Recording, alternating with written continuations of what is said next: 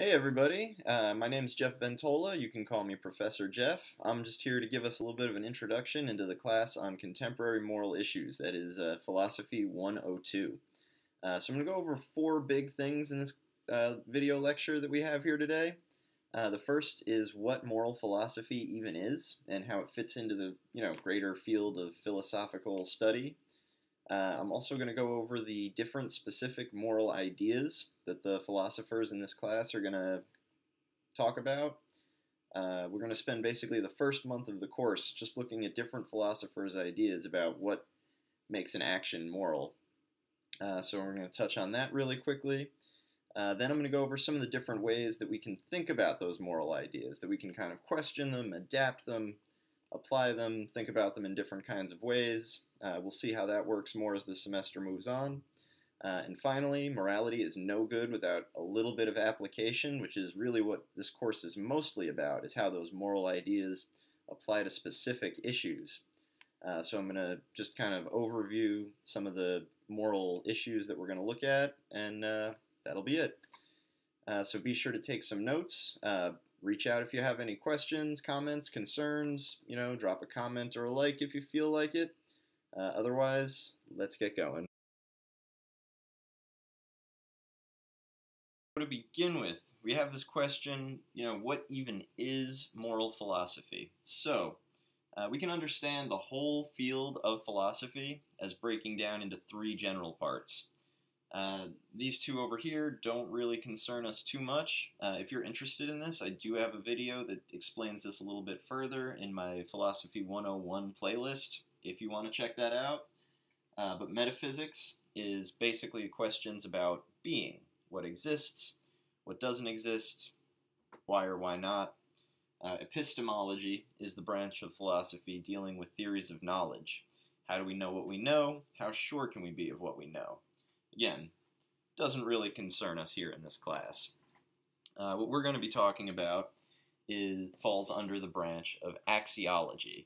Okay, so axiology, generally speaking, is the branch of philosophy that deals with making value judgments. Okay, so those can occur in a bunch of different contexts.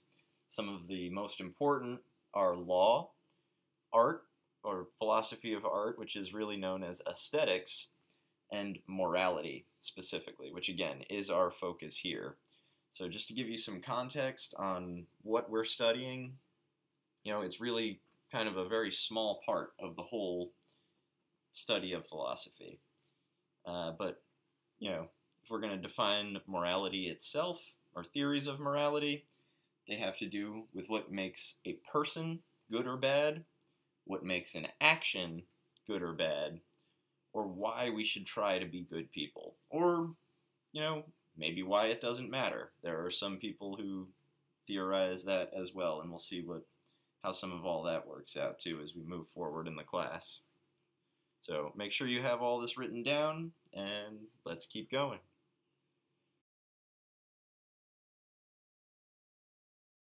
All right, next up here, we have the different moral ideas that we're going to be looking at in the first month of the class here.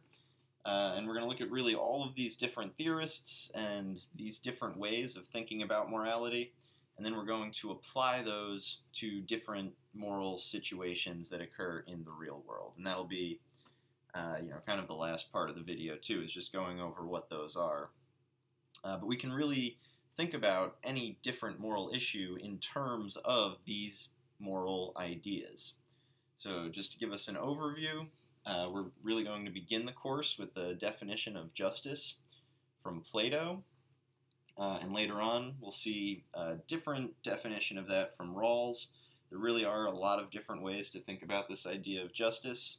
You can even start thinking about that on your own a little bit too. Next, we're going to look at virtue theory from Aristotle. And while everybody has heard of virtue before, Aristotle has a very specific way of thinking about it in terms of balance and vices. We'll see how that goes. Next up, we're going to be looking at Immanuel Kant and what is known as his deontology. Okay, so a deontological moral system depends on following rules, okay? Creating and following fair and moral rules is what makes something moral according to Kant. And we'll see, he'll argue about why that is the case much more fully. But pretty much to contradict that, we have John Stuart Mill and his consequentialist moral perspective, all right?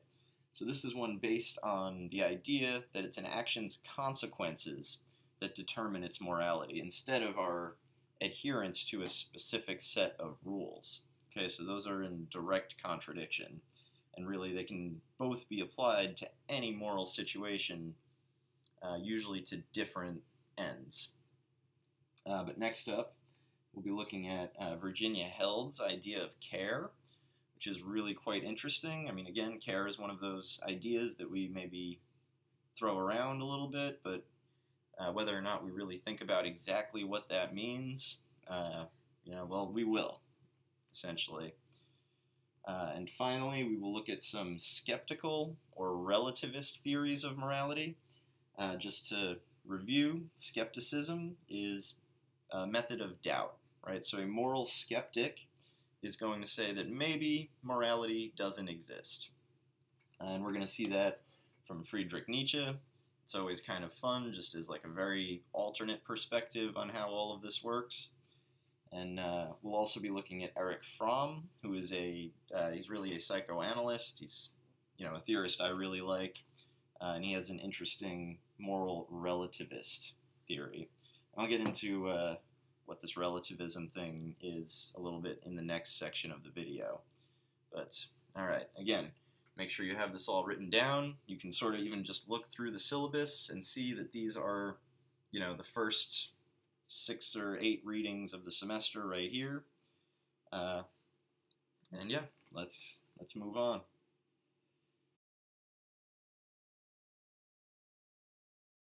All right, so what I have here I labeled as moral categories, but as I said before, it's really just some ways to think about some of the different moral ideas that went over in the previous section of the video. So we can think about moral ideas and issues in terms of whether or not they're individual and or social. So does it just apply to me? Are these moral rules or ideas just focused on a single person? Or do they have to do with really all of society or a larger collective of people? Sometimes it's both. But, we'll see, and I'll even ask you guys at certain points, do you think this is more of an individual theory of morality, or is it more social? And I'll ask you, why you think that. We can also think about morality in terms of it being relative or absolute. So, if a system of morality is absolute, that means that it applies in all different places, all of the time, universally, 100% of the time. There are no exceptions. If a system of morality is relative, that means it can change. It's a little, it can adapt to different situations. Sometimes the rules are a little bit different depending on what we're talking about. Maybe different places have different moral rules, and if we're going to say that, everybody's moral rules are equally valid, even if they're different, that would be a relativist stance on morality.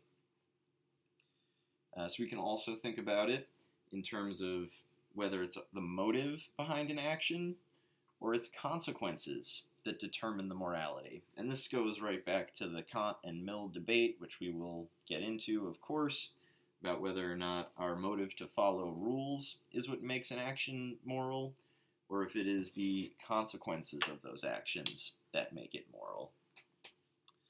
And finally, there's egoism versus altruism. Egoism is essentially the idea that what benefits me is good, right? The ego is number one in egoism. And altruism is what we can really think of as actions that are charitable. We're benefiting others over ourselves. Okay? So that's really that for the different moral categories. We'll revisit this consistently over the course of the semester. Again, make sure you have these written down. Make sure you have the explanation of what they are written down, because it will be coming up frequently. All right, last but not least here, we have the actual moral issues that we're going to be looking at over the course. And, if you're following along in your syllabus here, you can see these are just the different sections that the class breaks down to. And again, this is by no means all of the moral issues that exist. You'll see the final paper assignment is to analyze a specific moral issue according to some of the perspectives that we're going to look at over the course of the class. You can pick one of these, but you don't have to. In fact, it's usually more interesting if you pick something that is outside of what's in the class specifically, that maybe means something to you personally. But, alright, to get into this, our first section of the moral issues that we're going to get into is sexual morality. We're going to look at issues of consent, prostitution, and homosexuality. The next section of the course is going to be about life, death, and personhood, and we'll see some different arguments for and against abortion, euthanasia, and the death penalty, also referred to as capital punishment sometimes. Next up, we'll be looking at modernity. So what does this even mean? Okay, I like to, this means different things depending on who's talking about it. For the purpose of this class, when we're talking about moral issues relating to modernity, these are things that come about because the world is increasingly interconnected, whether it's because of the internet or because of the ability to travel to different places more easily.